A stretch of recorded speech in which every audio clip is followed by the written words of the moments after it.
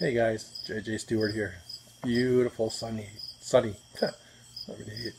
Beautiful August night. It's warm out, crickets are singing, and I'm thinking, holy crap, it's been a while since I've done a video, so I should do a video today. And one of the things I wanted to talk about was an often asked question about how to make a book cover for an ebook.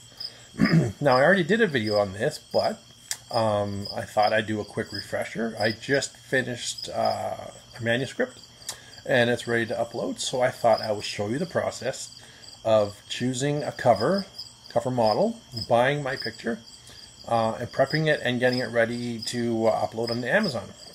So I'm going to finish my drink right here and I'll meet you inside in a moment.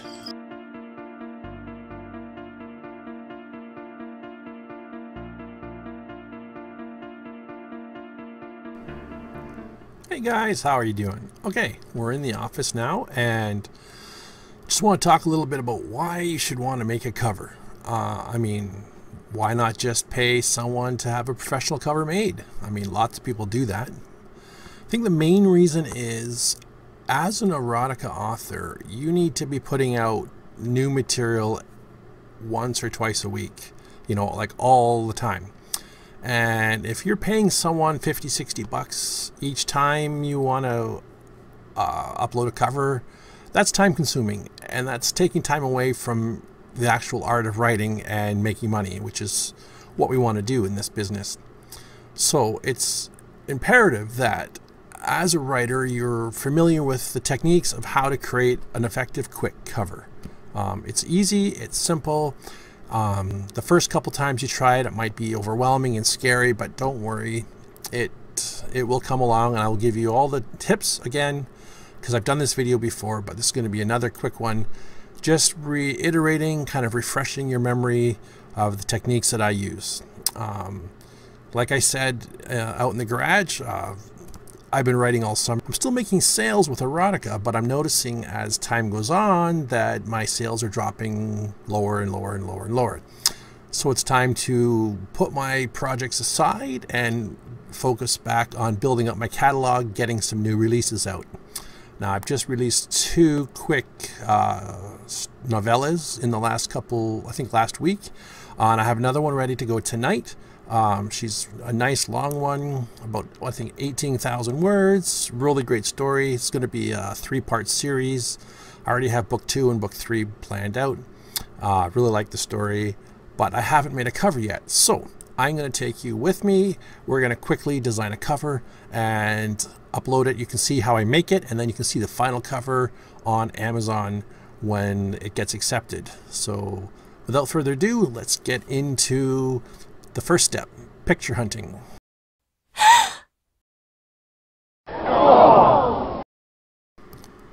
Okay, so the first thing we do is you have to find a model or a picture for your cover. I use Deposit Photos. You can use any kind of site you want. Oh God, it sounds horrible. So the first thing you got to do is find a picture, a model, or someone or something to make your cover out of. If you're writing about your main character is a blonde girl, don't put a brunette on your cover. If she's a brunette, don't put a blonde on the cover, etc., etc. Try to find a cover that fits the story you're trying to tell, and you want it to be sexy. If it's a guy, you want to show his abs. You want him to be strong. If it's a girl, you want it to be sexy, desirable, and so forth, because this is basically what your customer is going to see. And they're going to be browsing all kinds of books, and this might be, you might only have like 3, 4, 5 seconds for them to see your cover and be intrigued by what you have. And that short amount of time, you have to grab their attention. So I use Deposit Photos. I'm not promoting the site. I'm just saying that's what I used. Last Christmas, they had a promo. For $100, you get 100 downloads for the year, and so I buy that every Christmas. Otherwise, it could be a couple bucks, $3 or $4 a picture, depending on what you get. So I have the plan, 100 bucks, 100 photos, works out to $1 a cover, which is pretty damn cheap. So the first thing you do is you search for what you're looking for. It could be beautiful blonde lingerie, could be, you know, girl on a bed, could be guy with no shirt on. I searched for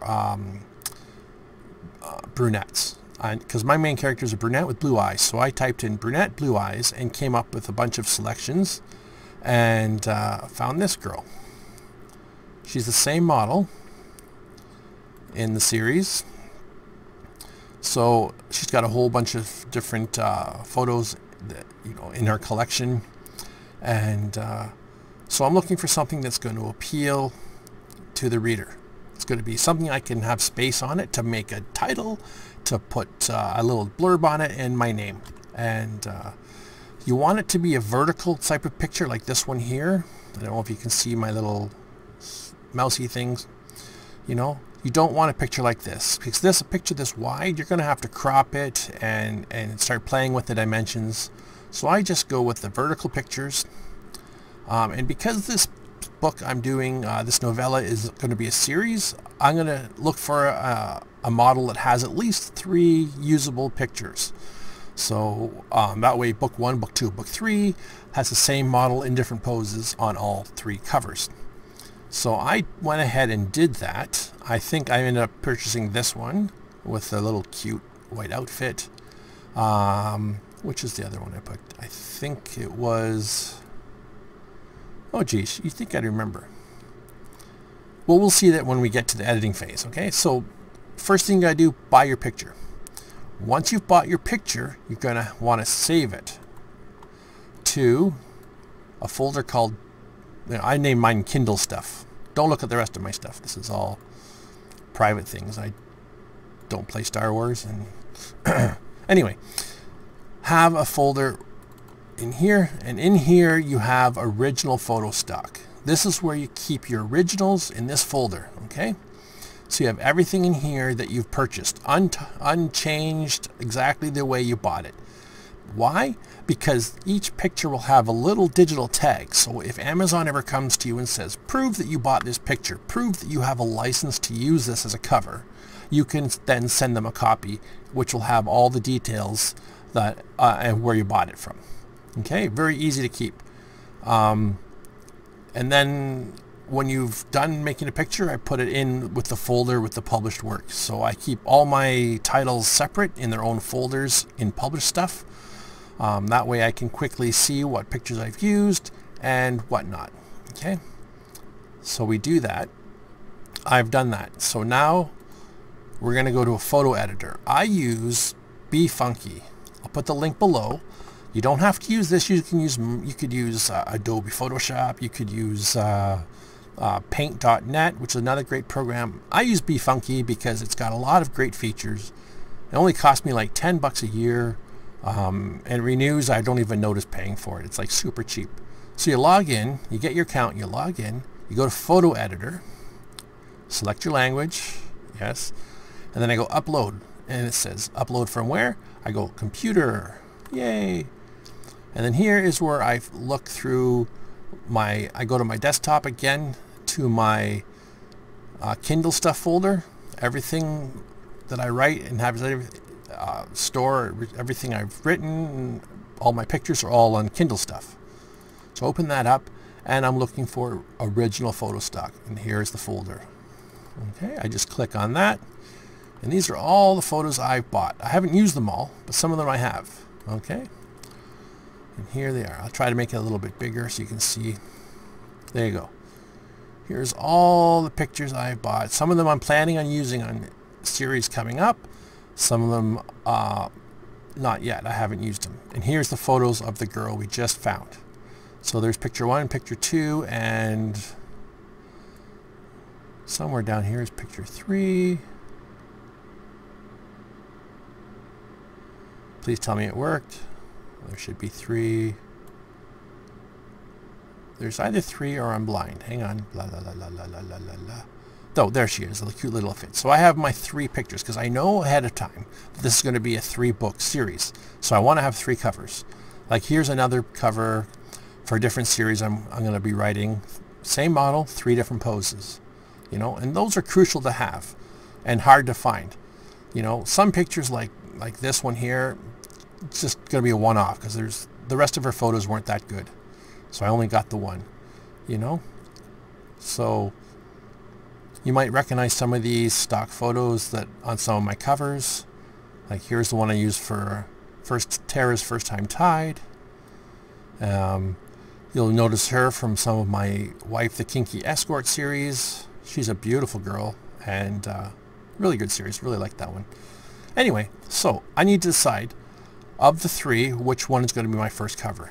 Okay, and this is where you have to decide for yourself. You know, I can't tell you, and right now you can't tell me because I obviously can't hear you.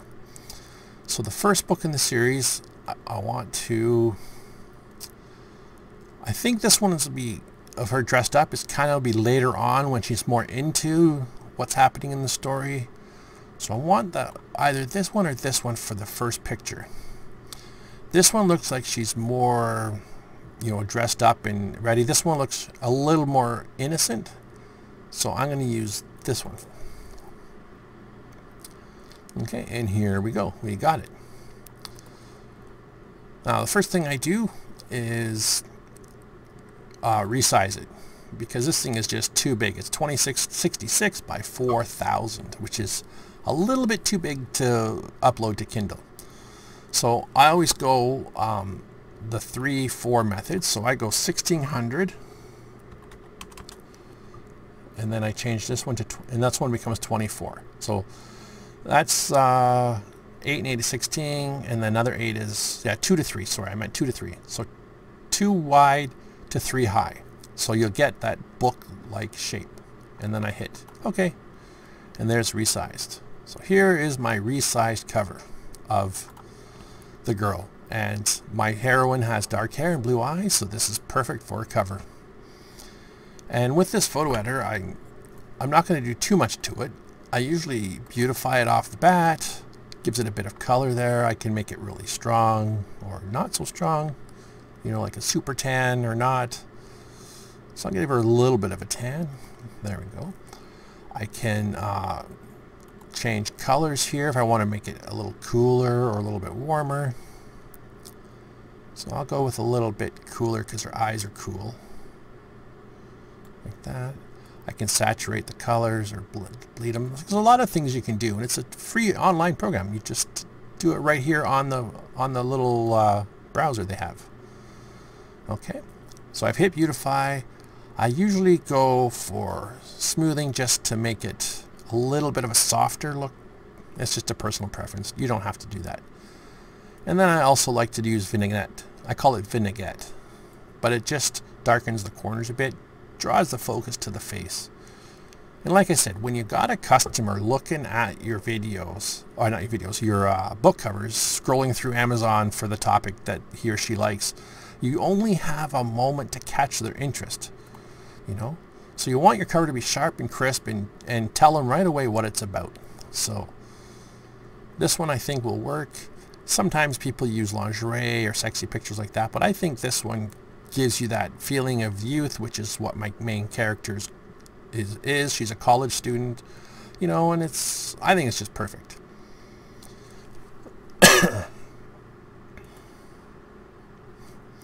And there's different effects you can use. So I might tinker around with it. Like, do I want to put like a sun thingy on here?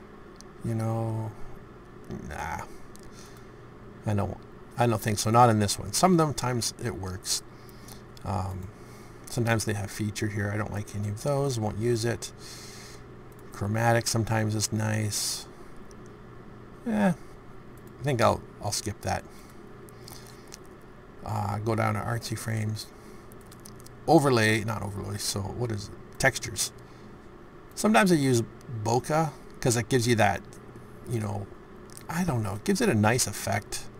It just puts little dots on it, but it just, you know, it makes it look like the picture is more realistic or something. Or you could go with a colder feel and, you know, whatever your preference is. But I'm going to stick with this because I think I just want to draw attention to her face, and I want to be putting a title up here, a little bit of a semi-title down here, and then the name. So I'm going to go to text, and this Be Funky has a whole ton of text. So I will create a text.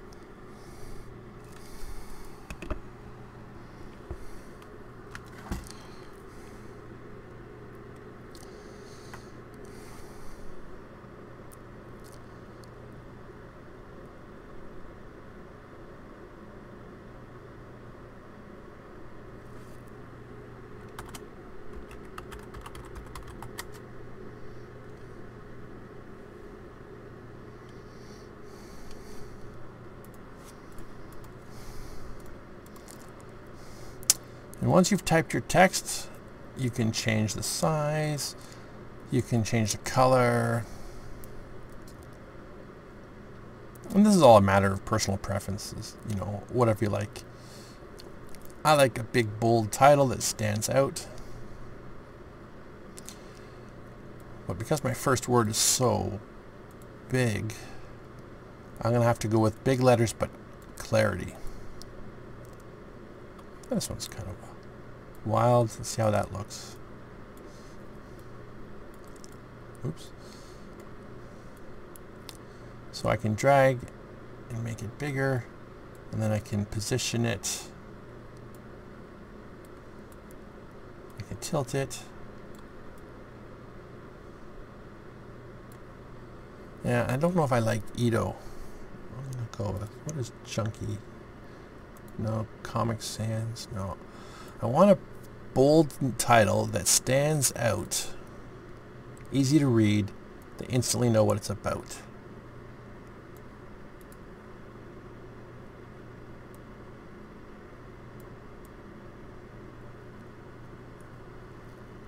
You know what? I don't know if I like having such a big name. Hang on a second here. Maybe I can use a different title. I could always change the title of my manuscript. It doesn't have to be called this. Okay, let me pause the video here and then think of a different name, and then I'll come right back and we'll work with that name. Just 1 second. Well, this is a topic that every man is wrestling with, every man is battling with, from the time that you are aware of what a woman is until the time you go home to glory. Okay guys, I'm back. I just double checked, and I don't think the word blackmailing is gonna fit the cover. I didn't think of that when I wrote the story. I was just throwing a title on it, but I double checked, and I think it might be one of the flagged words that if you use it on your cover, your publication could get adult tagged and thrown into the dungeon on Amazon, meaning it will never be found by anybody unless they specifically type in the name. It will be invisible to all searches. So it's basically a death knell to any novella or short story you publish. So you want to stay away from words like blackmail. So I've quickly thought up a new title that kind of still encapsulates what the story is about. This is set in a seminary or Bible college. This is going to be a story about dominance and submission, a bondage story with a girl who is blackmailed basically into going out on a date with the school nerd. He finds some compromising photos of her and basically uses it to blackmail his way into a relationship, only to discover that she's got a dark, kinky side to her and is very wild and difficult to control. So I need a name or title that incorporates that. Now you're going to have obviously a different story, so you'll have a different set of issues to deal with, but these are the things that I'm thinking about as I'm developing my cover.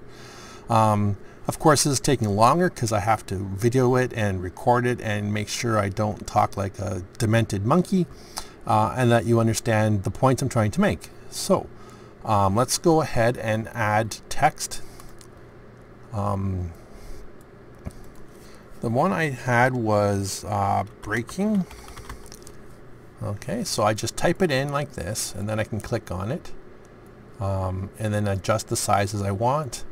And I'm going to pick capture it because It's very, like, I like words that look like they sound. So this looks like it's breaking apart. It's very strong. That's the type of thing I want. So I'm going to center it. Excuse me. Then I'm going to move it up into place. And here I can start fiddling with the size. I want to make sure I don't go off the screen here like you see. I want to make sure it stays in. But I also want it to be as big as possible and definitely contrasting with the background. So I'm not going to make the lettering here like, for example, I'm not going to make it, you know, a color that kind of blends in or something like that. Like I'm not going to make it black or something you can barely read, you know. So I'm going to pick a color that I think contrasts well and works with the theme. And the theme of this one, let's see if I can get it nice and pink. Where the heck was pink? That's purpley. I guess that's kind of pink. There we go. Nice and bright. Good contrast. So because this is a story about a young girl in college, I want to go with pink because that's like innocence. That's, you know, little girls wear pink. It's a subliminal thing that I've used it a couple times and no one seems to notice, but I think it works well. So breaking, that's the first title, and then I'm going to add another text, and it's going to be the word the, nice and easy, and I'm going to resize it, so I just slide the sliders, readjust it, and I'm not going to use capture it. I'm going to use, there's a nice one here at the bottom I like, yellowtail for the. Okay, so I have the word the, and I can go back and resize these after. I'm not committed to having it like this. Okay, I'm going to add one more word. And because I don't want to type out Bible college or seminary, I'm going to go church. That gets the idea across of what she's about. She's a religious girl, you know, the whole idea of purity and, you know, all those things that make for good erotica. So I'll center it. And it helps if I can spell. There we go. There we go. Church. I don't like the look of that one. So let's look at, okay, this one might work. I can make it big. Doesn't feel right. Let me look at a couple. I want to get something that feels better. Hang on. And this is a little subjective. I mean, you might nail it the first shot and go, oh, this is awesome. Sometimes you just look at it and you're looking for balance. You're looking for clear, crisp meaning. You don't want to confuse people. You don't want to jitter it up. What's a nice one I can... It's Nor'wester. That's not bad. It's kind of what I'm looking for. No, that's squished a little bit too much. Let me just do this. Yeah, I like this. So I can resize it now and reposition it. I want it to take up almost as much room as the top, but not quite. Just for balance. So I'm going to just set my little lines here on the edge. And I have it centered here, so I know that it's perfectly centered on either side. And the last word is girl. G-I-R-L.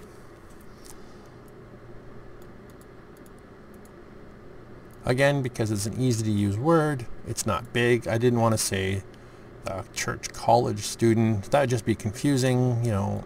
A church girl, nice and innocent. Totally what you want to have when you're doing erotica. So what letter, what one should I use for that?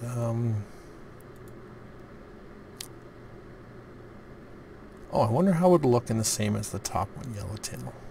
Oh, I could use that. There we go. So I have breaking, which is, you know, falling apart, very strong, and then the church, and then girl. And these two, the and girl, are the same font. So this will probably look nicely balanced. I can make it even a little bit bigger. Slide it over. And now I'm just looking at this thinking, there is way too much pink right now. So I'm going to fiddle with this, change the color a little bit, which is easy peasy. See if this works. There. Oh, I obviously got to put my name on it. Never forget that. JJ and Stewart. Best author in the world. Just my opinion. Okay, I want to center that. And bring it down here. It's a little bit tiny, so I'm just going to make it grow a bit. But I don't want my name to overshadow the title. But I want it to be readable. So I can do it like this. Just draw out the edges. So I know I'm centered. And there, I can even move it down a little bit. Like that. Perfect. Breaking the Church Girl. Oh, by the way, if you're religious, please don't hate me. This is just a fantasy story. Nothing personal. But, oh, see, now I notice that some of my letters are disrupting her face. A little bit of her hair is fine, because you can't really help that. A lot of the photos don't have space up here. But when I bought this photo, I was looking for places where I could put things like this. And I see that Church is blocking her face a little bit. So I'm going to utilize some of the space down here, just to make her face a bit more clear. And I can even tilt this if I want, just to make it just more visually different. I think I can bring that up to the front. Hang on. No, that's not it. Where is it? I've seen it before. I've used it. Was it options? Oh yeah, here it is. Move forwards. There. There. Now it's in front of the word instead of hiding. So the Breaking the Church Girl. Okay, and I don't really want to put much more on. Sometimes I'll put a little blurb in the side, but this is taking up a lot of space already. But I have good balance. I got, you know, the pink, the pink, the pink, and then the two whites balancing out. I've got her face shown. I've darkened the edges a little bit, you know. And that's basically what the story is about. So, okay, and then everything is done. I flatten the layers.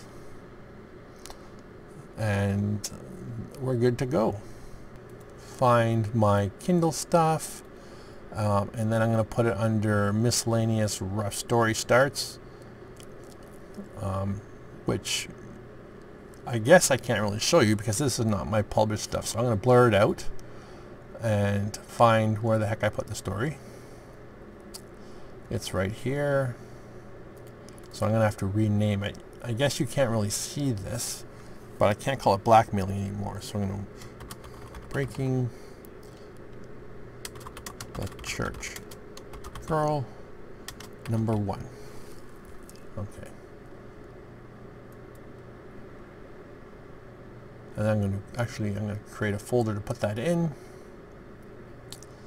Actually, it won't matter because I'll be able to find it. Yeah, I'll be able to find it.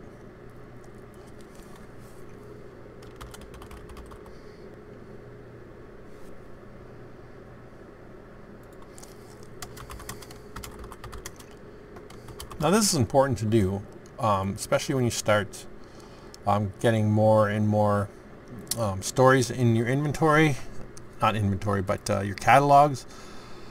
You know, it can be very confusing trying to find rough drafts, final drafts, you know, good copies, stories that are half done. You know, you want to keep your titles the same, you want to keep your book covers the same, so you can just find things easier. Because there's nothing worse than trying to upload to Amazon. You've uploaded a story about Earl the Trucker and you've put a cover of a cute blonde on it. Sorry. I don't know any stories about Earl the Trucker. I shouldn't have said that. You know, you don't want a story about one thing with a cover with something else, or upload the wrong files and stuff. And it just makes it look unprofessional. So you got to do some bookkeeping, and that's what I do. So now this is done, I'm going to open up my paint.net program. I really like this program. And you want to do this before you close this window, because sometimes there's a glitch and it doesn't save, or you know, something happens. So always leave this open until you verify that your changes have been made. So the last thing you want to do is have to start over. So I open up paint.net. You can use any, you know, paint program you have. I'm going to look under Kindle stuff again, Miscellaneous rough story starts, and it should be right here. Breaking the Church Girl. Click that, and there it is. Now this is where I can double check, and I go to image and I make sure I resize it. I make sure the resolution is 300, because for some reason, even though I bought this at a 300, after you do the cover program, sometimes it'll change the resolution after you've resized it. So it went from 300 to 96. So I'm going back to make sure it's 300. Why? Because on the Kindle devices and whatnot, you want a nice crisp image. So I'm going to save it to the highest quality and OK. You can't see anything with your eyes, but the reason why we do this is because at 300 dpi you get a nice crisp picture on your Kindle, even the oldest ones. And the same reason why I go for the size, let me just go back to this, of 16 by 24. You can go larger, but people who have older Kindles like the one I use, a larger size picture than this, you'll be missing some of the words on the cover. I know it's not a big thing, but that bothers me. So when I go 16 by 24, I know at 300 dpi, I know that I'm going to have the most usable cover on every device there is. Of course, the newer Kindles, have bigger screens, and there's people who use tablets and whatnot. No problem there. But I'm trying to get the ones that are the old ones, like the dude in the truck stop who, wants to read these stories, in his bunk and doesn't have the latest, greatest gadget. He's going to have an old one of these, and he's going to be one of my customers, So I want to make sure that his title fits nice. He can see it all handy dandy. So 16 by 24, 300 dpi. And that's why I open it up, because I want to make sure I can see it. It's been resized in this program here, but when I resize it, it sometimes changes it to less dpi. So I don't know. So there, we're done. I can close this now. Okay, I've done my blurb, and now I'm ready to upload the novella and with my blurb and the new cover that we just made and you saw me make. So upload. So I'll go to my desktop. I will go to my Kindle stuff, miscellaneous. Where is it? Rough story starts. There it is. Breaking the Church Girl. Boom. And see how quickly I found that? Just boom. Once it's published, I'll move it over to my published section. And but for now, I'll leave it where it is now. I've labeled it Breaking the Church Girl #1 because it's going to be the first in 3 series, so I won't accidentally upload it again when I do my second book. And I don't use Cover Creator, I use Upload one I already have. So let's find that one. And here it is, Breaking the Church Girl, right there. Boom. There's the cover we made today. And you can see it didn't take long. I just had to change the title. And there's nothing wrong with changing your title. If it doesn't fit or if it looks bad, there's no problem changing it, because as you can see, I went into the Word document and changed that, changed the name of it. Boom. No one but you and me knows. And there's my cover. And so what it's doing right now is it's processing your file, uploading successfully. So right now, when it uploads your file, it's looking for spelling errors or mistakes like that. And it takes a while. But once that's complete, we can launch your previewer and take a look at what it looks like. And go to the next step. Save and continue. See how easy that was? No biggie. I mean, this happens. Sometimes you're like, oops, I forgot to add a page break or, something silly like that. I always enroll new books in KDB Select because it gives you added exposure, which means more sales. So all territories, prices, I always go 70% at $2.99. That's my standard, and I get $2.07 for every book that sells. And that's fine. I mean, that's good. Okay, and it's in all marketplaces, right? Yeah. All territories. And click Match Book Select. So when I do a paperback version, if someone buys it, they get the digital for free. It's just a nice thing I do to people.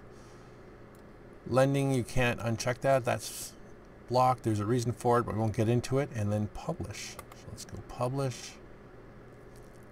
Da-da-la.